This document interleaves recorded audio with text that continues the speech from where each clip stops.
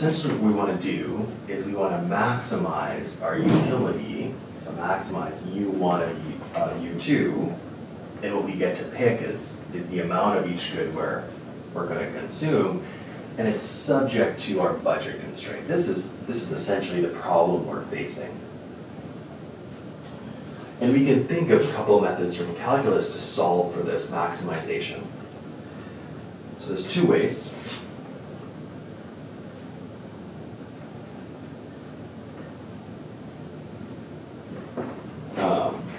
The first is going to be to reframe it as an unconstrained maximization problem.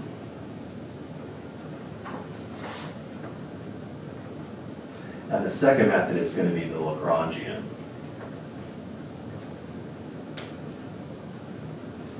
So let's look at each of them independently, and then we're going to apply all of these methods to the Cobb-Douglas utility function.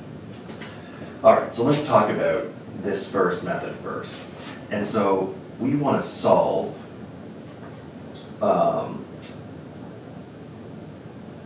for the constraint for one variable in terms of the other. In terms of the other. So maybe I'll put a little line here to indicate these are the two methods, and now we're starting this first method. And then we sub this constraint into the objective function. So I mean, this is the objective function, right? This is what we're trying to maximize. This is our constraint. So basically, we want to like solve for this constraint in terms of, let's say, x2 as a function of x1, and then plug that into this for x2, and then it's basically like an unconstrained maximization problem where we're picking x1. And the x1 we pick implies some level of x2. All right, so we've done this algebra before, so I'm going to call this equation 3 since I think we've used a 1 and a 2 already. So x2 as a function of x1 is m over p2 minus p1 over p2 times x1. And that's just the same line that we drew before. We're just rearranging this budget constraint. Right, I'm moving p1 x1 to the right-hand side, so I'm subtracting it from both sides, and I'm dividing both sides by p2, and that's why I get this. So x2 is a function of x1. And now what we want to do is max u of x1, and then this is, we're going to sub this in for x2 here, m over p2 minus p1 over p2 x1. We want to max this, and we get to pick x1. So this is just, now there's no constraint, right? It's like we took the constraint and we put it in to our objective function. And so now it's an unconstrained problem. Well, now we hopefully have an idea of how to solve this unconstrained problem. We want to take the derivative of this with respect to x1 and set it equal to 0, and we can solve.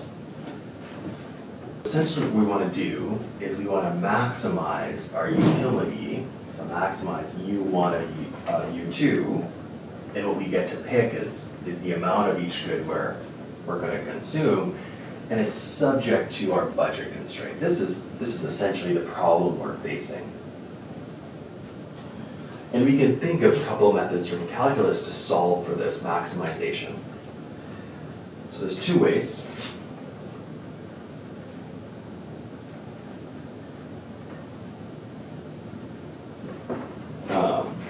The first is going to be to reframe it as an unconstrained maximization problem.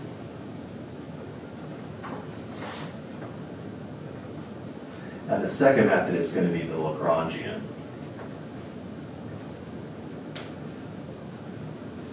So let's look at each of them independently, and then we're going to apply all of these methods to the Cobb-Douglas utility function. All right, so let's talk about this first method first. And so we want to solve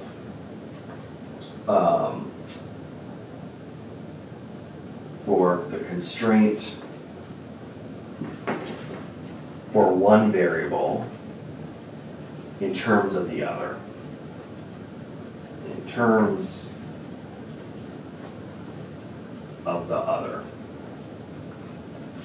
So maybe I'll put a little line here to indicate these are the two methods, and now we're starting this first method. And then we sub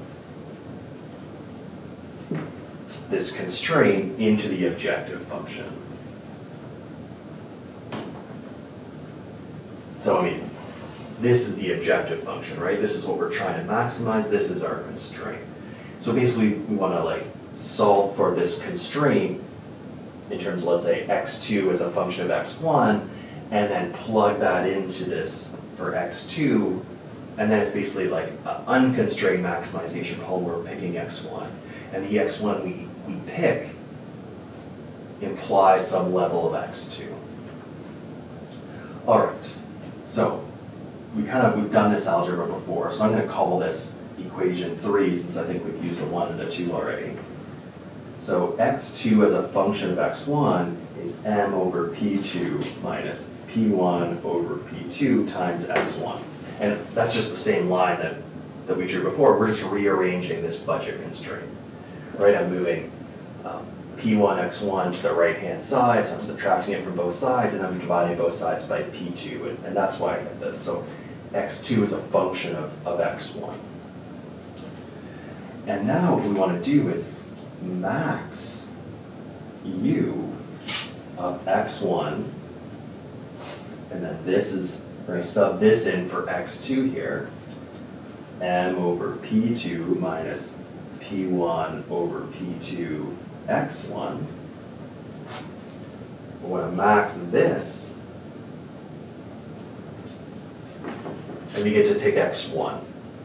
So this is just, now there's no constraint, right? It's like we took the constraint and we put it in to our objective function.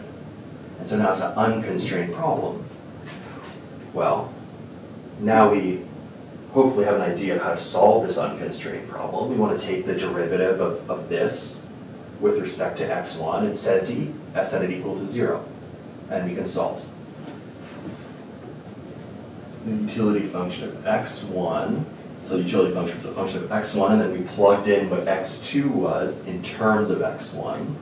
So we had m over p2 minus p1 over p2 times x1, and we got to pick x1.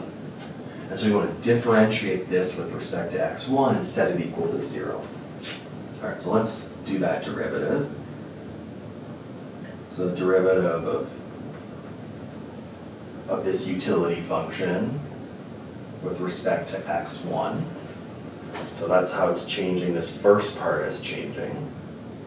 But then we also have this second part changing. So plus the partial of x1 and x2, which is a function of x1, with respect to x2, and then times dx2 over dx1 equals 0. So setting it equal to 0 to get the max. Let's just break down these little, so this is like the direct effect of increasing or changing x1 on utility. So we increase x1 a bit, this is the effect on this utility function, or on utility. This is basically the rate of increase in utility as x2 increases, or essentially for increasing x1, then the amount of, and we're still sticking to we're still subject to our budget constraint, the amount of x2 is actually going down. I mean, or sorry, this is the effect of increasing x2 in our utility. And what this is actually is like the rate at which x2 changes as x1 increases to satisfy budget, to satisfy the budget. So let's go through that one more time just to make sure that's clear. So this first part is like the direct effect of increasing the amount of good one on your utility. The second term is the amount, the increase in utility we get from increasing the amount of good two. And then we're multiplying the second, the second partial derivative is multiplied by the rate at which x2 changes as x1 increases to make sure we still satisfy that budget constraint. So if like we're increasing x1 a bit, we have this positive increase from increasing x1, but x2 has to go down, so we're losing part of that. We're also losing some utility from having to decrease the amount of good 2 to increase good 1. So we're figuring when that equals 0. We know what this is. We know that this is actually P1 over P2, or negative P1 over P2. We know what that change is. So dx2 over dx1 is actually just this price ratio. And so essentially we can rewrite this as the partial derivative of this utility function at x1 star, x2 star, so it's the optimal amount, over the partial of this utility function, x1 star, x2 star, with respect to x2, and that equals this price ratio.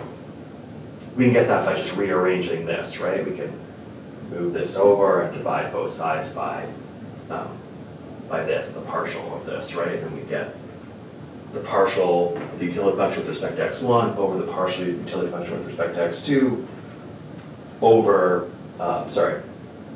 equals this price ratio. And this negative sign, changes to a positive as we move it over. So that's why it's positive on both sides. This is what we got before.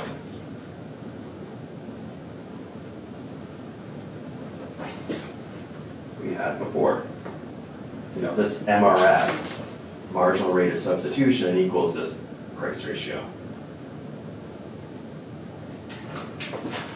We just did it in a different way.